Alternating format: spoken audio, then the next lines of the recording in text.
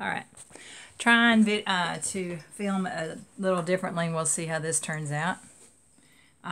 We're working on a small canvas today. This is 5 by 5. It's a slick canvas that it's a gesso board that had a slick white surface, and I'm experimenting with black, and just took my really generic, deco art Americana. It covers really well and it's smooth, and when I painted it, I just squirted some black on here, smeared it around with a brush, and then I laid my paper towel just very, very lightly, tapped it, pulled it up, and it gave it just a little bit of texture, and that way I didn't see the brush strokes as much. So, and I like to tape. I've got all this taped together just so it's high enough that y'all aren't in a valley. And I'm going to experiment and see what this is going to do. I really don't know what to expect. But I want to paint as though I was on the coast and this beautiful sunset was bearing down, and to see how quickly I can capture a feel. Might not be an exact, but this photo right here is from Connie Gibson. Thank you, Connie. And it's not on a ocean front or anything, but there is some water down below. So the first thing I'm going to do is obviously mix some colors.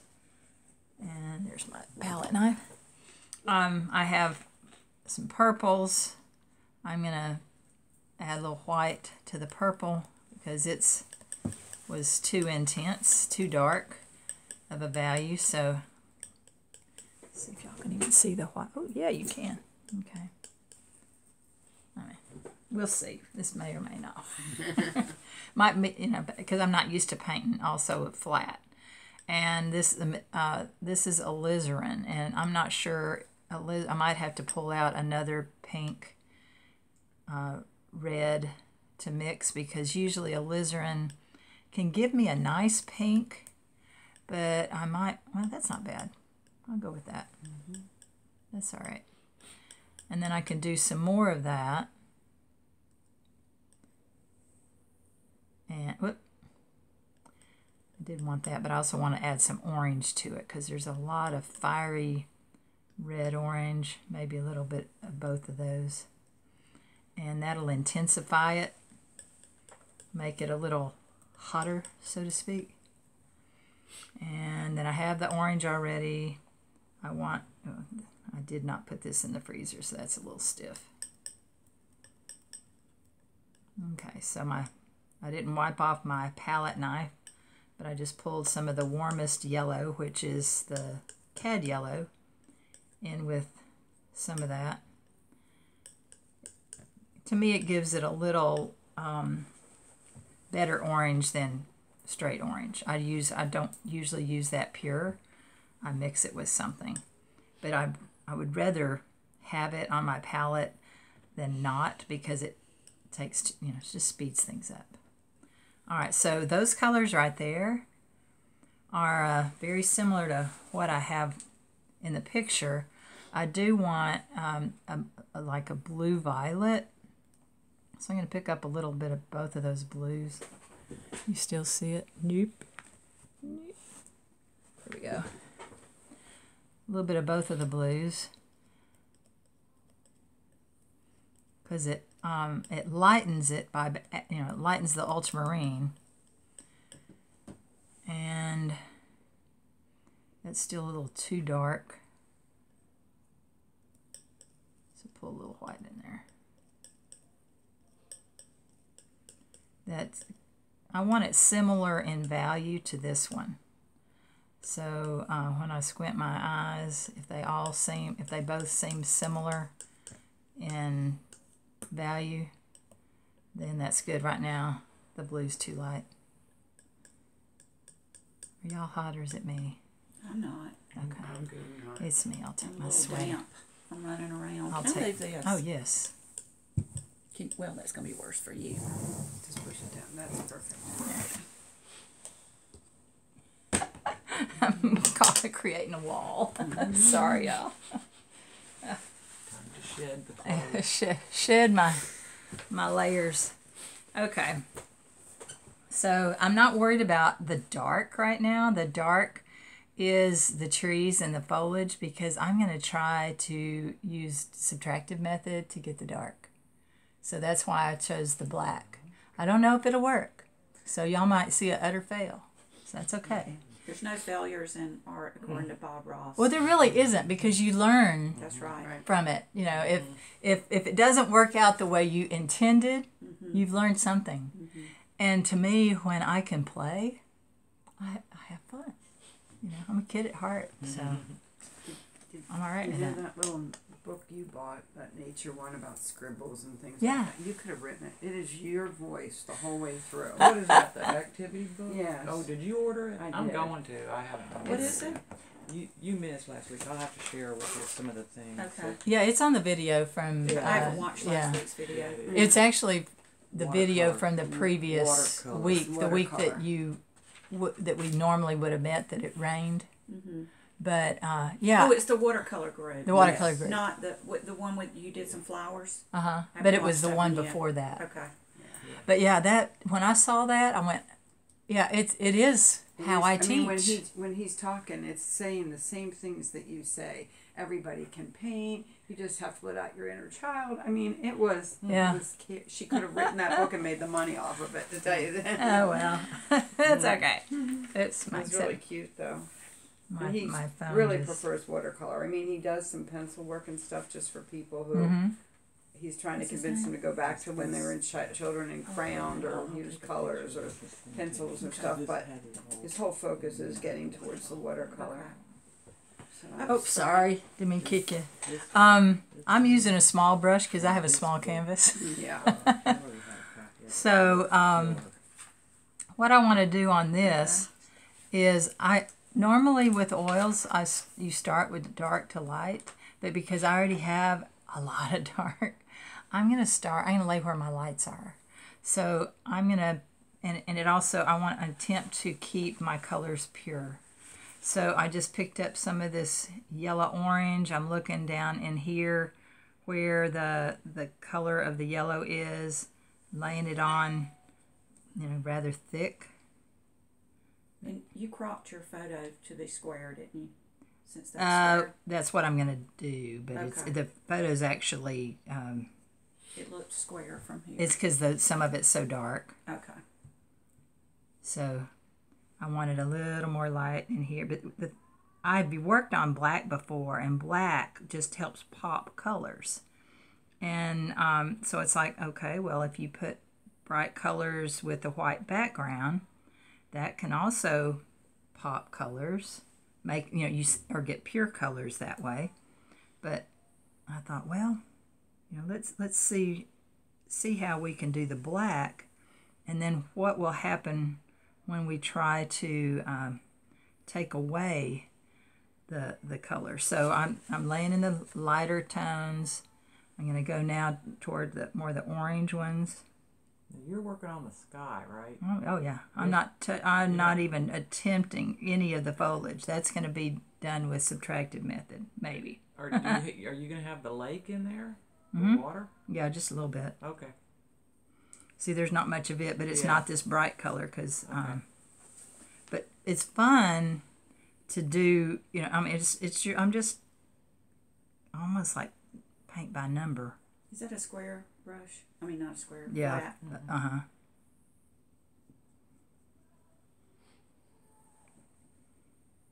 But again, I've already established where the lights are, so I'm just kind of filling in where I see black on the canvas.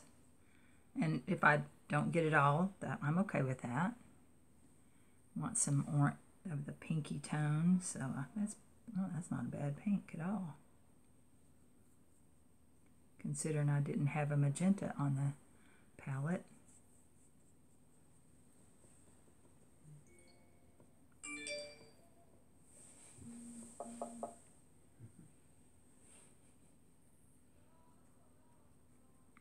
surprised it's that bright.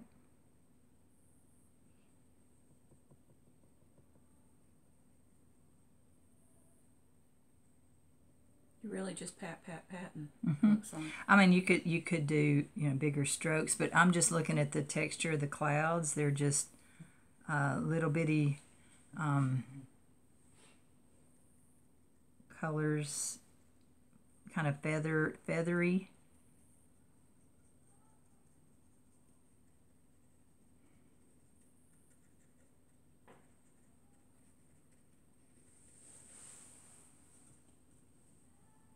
It's kind of fun. I might totally ruin it when I start going for the trees. But if I do, then I can paint the trees. And I'm not sure how another thing that I don't know how it'll look is if that part of the canvas isn't painted, will it look right? But, if you look at paintings the way you really should look at paintings from a distance, then wouldn't know it wouldn't be painted. Yeah. So, and is this making sense at all? And I can come in and cut in. I want some little more.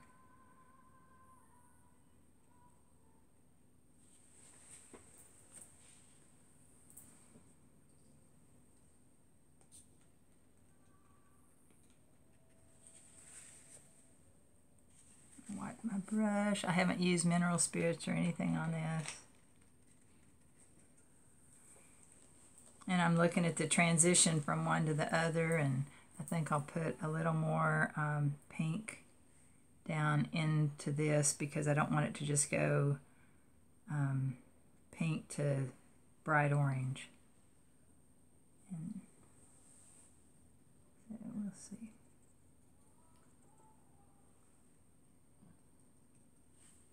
You're kind of going thicker than you usually do. Mm-hmm. Okay. Mm-hmm. Yeah, pretty thick. And you're not blending at all. Yeah. No, I'm trying to. It's kind of like Erin, where I'm just trying to lay in where I see that color, and that again to me is how. See, that's still too bright.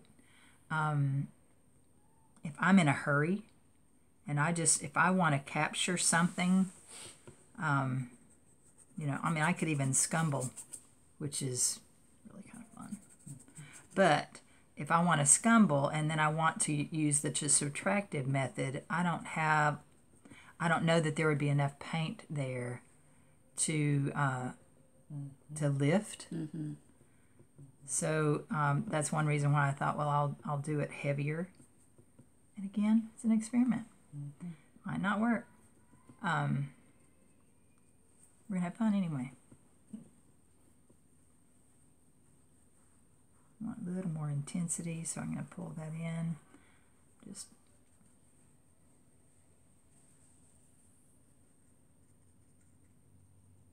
And another reason why I chose this size is if I'm plein air painting and I'm painting a sky, especially at sunset or sunrise, it doesn't last long. If you don't capture it quickly, it's gone. And that's why most paintings of skies I do from photographs. But I thought, well, if I find a way that I can lay in I can kind of anticipate what colors might be, and you can always make up some of the colors. I've seen enough sunsets, but when you paint in Florida, do you have to use a certain size? Do they just leave it up to you? Oh, I have not heard. Okay. Well, if you're gonna are you talking about the quick paint? Yes. I think there's a limit on how big. I haven't heard that there's a limit on how small. Okay. Good question. I'll have to look that up. But my phone's not set for. Come on, turn back on. There we go. I want to bring some of this real warmth way up in here. And I probably didn't quite make enough of it, so mix some up real quick. But if I kind of remembered what I used, so I could just grab a little, you know. So are you thinking you might do this for that quick draw? I don't know. Well, it won't be a sunset because it's from Right, you but know, I mean this method with the black. I might. Yeah. You know, but nobody else would. I don't know. And so I bet they wouldn't. You know, to me, that would be a little bit of a standout because it's unique. well, and that's like painting on aluminum, or the Rita Kirkman method, which is painting on that golden. It's a surface you make yourself. It's out of you do a lot with acrylic and you paint a lot with sponges, and then you do the last layer with pastel. Sounds That's pretty. what that little girl's done with. Oh yeah. That's what that cat was right there was is the done with. turtle? Was it kind of that too? Didn't you use the metallic-y? Oh, but it was similar. Yeah. Yeah, metallic underneath. Yeah. Okay, so now I don't have any paint down here. And so again, I don't know if that's going to read right. It might. Right now I'm not liking the look of that not being painted, so I think I'm going to just take the 3 darkest colors that I have on my palette, which is the alizarin purple and ultramarine, and I'm just going to fill in that with paint because I don't want the black that I had on the canvas wasn't black enough. Plus, it doesn't have texture on it. Yeah. Yeah. I like the texture. So I'm adding that because of those reasons. Yeah. I didn't know I would, but It just looks kind of funny. Yeah. Yeah. Yeah. Compared to the rest. Mm-hmm. well, that's what it was looking like to me too. So Yeah. I'm glad. Almost had a chalkboard look. Yeah. Yeah, Like you had drawn on a chalkboard. kind of did, but that gesso board. Yeah. Yeah. But again, I wanted a dark, so I just look at where the 3 darkest colors are, and that'll give me close to a black. This would be a good palette knife thing too. Yeah. wouldn't Okay, so I'm going to drag some of that together just because I know some of the lines are going to connect, and I'm going to feather the back stuff. I don't want to feather it so much that I pull the back in it, but I want that a soft edge. All right, so now I like that better. We'll see how the rest of it goes. So. Now that's taped down, right? Hmm? Can you flip it up? Okay. Okay, do y'all want to take a picture of it right there at this point before I screw it up? We'll see. Yeah, y'all take one and send it to me. Okay. But even that, That's pretty. there's something about Yeah. on black. I know. Black does. It has a different Yeah. effect. Yeah, with it the color. does. It does. I like it. So, and you can make your own. You don't have to go to the store. That's right. Okay, so what I'm using, is it still filming? Oh, I can. Okay. Yeah, it is. Oh, there is a glare. There's a glare. I didn't think about that. There we go. Sorry about that. Okay, so now I have the image. This is very even abstract somewhat, but you know exactly what it is. I'm just going to use this. And that took her all the how long? 10 minutes. Take Maybe 15. Okay, so now I'm going to start down here, and I'm going to drag. That's your wipeout tool. This is my wipeout tool. Okay. And I want to make sure that I don't, that I kind of do more straight lines in dragging than I do curvy lines, because trees read better. See, it's not totally wiping it out, and it might, again, we'll see.